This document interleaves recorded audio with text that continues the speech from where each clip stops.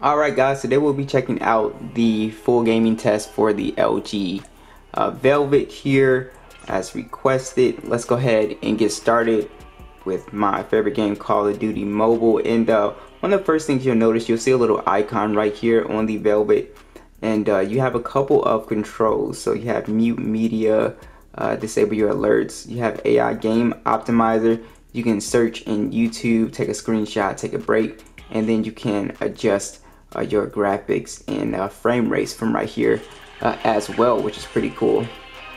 So on Call of Duty Mobile, we can run very high frame rates, or we can do max and high.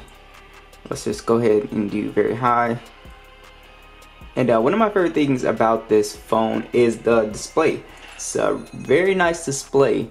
It does have a slight curve to it. You have a little notch, but other than that, it's a really nice display. It's an OLED display, huge display, and just looks really nice and vibrant. Gets pretty bright as well. And the speakers on here are pretty good as well. Makes the experience really good. You have one down here, one right here, and they're pretty loud.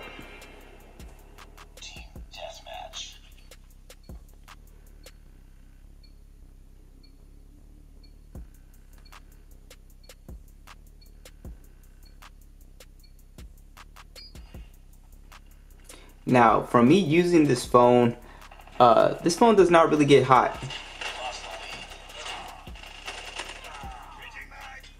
It's actually one of the cooler phones.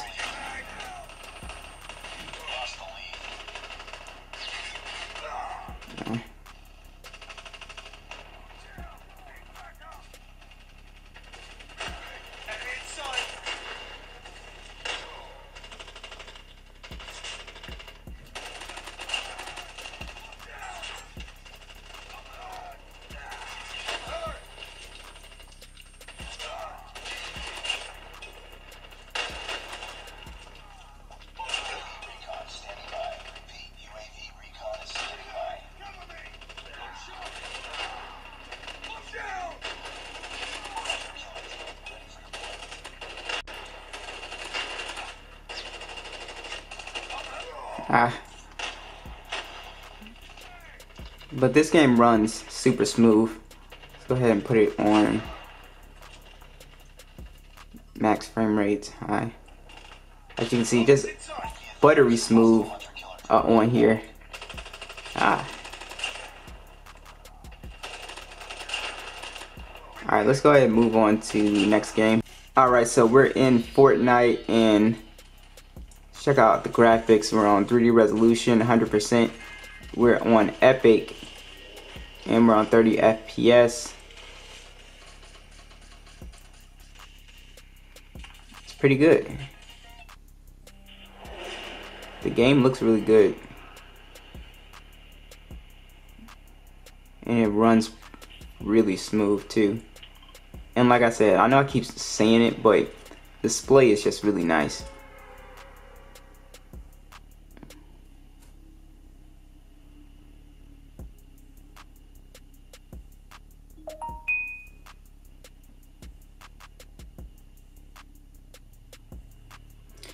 Yeah, this is one of the warmer phones.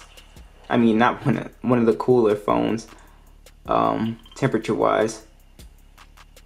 Now, remember guys, this phone has a dual screen case accessory, so you can take gaming to another level on this phone, and you can just be multitasking. I've seen people play 2 games at once. So I'm looking at the FPS. It looks like we're capped at 20. It looks like it's going, yeah, it's like at 20 frames though. The highest I see it is hitting, it's hitting 26, but it's more at like 23. So now, yeah, it's not keeping 30 frames per second. So I wonder if I see I have it on Epic. If I turn it down, turn my 3D resolution down, Yeah, now we're hitting 30 frames per second. So this game maxed out isn't going to give you that 30 frames per second, because if I go back, put 30 resolution up, see we're at like a solid 25 frames, and we're kind of getting like stutters. Yeah, we're getting like stutters when we max everything out. So, and I mean, it's playable at the highest settings, but if you're playing like competitively, you might not want those little stutters and jitters. So I would like bring the 3D resolution down a little bit. You can still have it on epic, but I would bring the 3D resolution down. Or you can just play on high settings. See, now it's not, see, and it's not really jerking anymore now. Like, it's little jerks here and there. Yeah, see, yeah, so as you guys can see that. So again, playable at the highest settings, but if I were you, I would turn it down a little bit, the 3D resolution down to maybe like 85, and that way, you know, it's not as jerky, but the graphics and everything still look pretty great.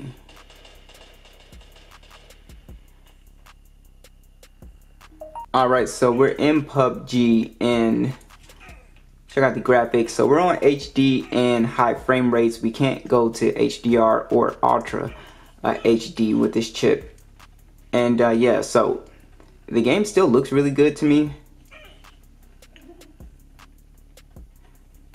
Visually, it still looks good, but you know, there are limitations with this chip. So it's not a flagship chip. It is sort of like a, you know, upper, you know, mid-tier chip. So you can play some games on high, on the max settings, and some you can't. So definitely sort of like a mid-range chip here. But it still looks good. Everything still looks really good and super smooth as well. And as far as heat is concerned, I don't see a problem with heat with this phone at all.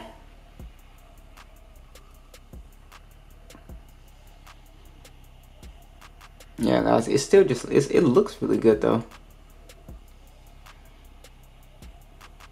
So I don't see a problem with gaming on this phone. Alright guys, so if you are, you know, thinking about getting the Velvet for gaming, it is definitely a good device for gaming considering the price, and you get the dual screen case with this phone as well. So yeah, it's very competitive in this space. I think it's a really good purchase for that, and just multitasking in general. If you like to game and multitask, you have the dual screen case. It's going to be a really great experience here. So thanks for watching this video, and I will catch you guys in the next one.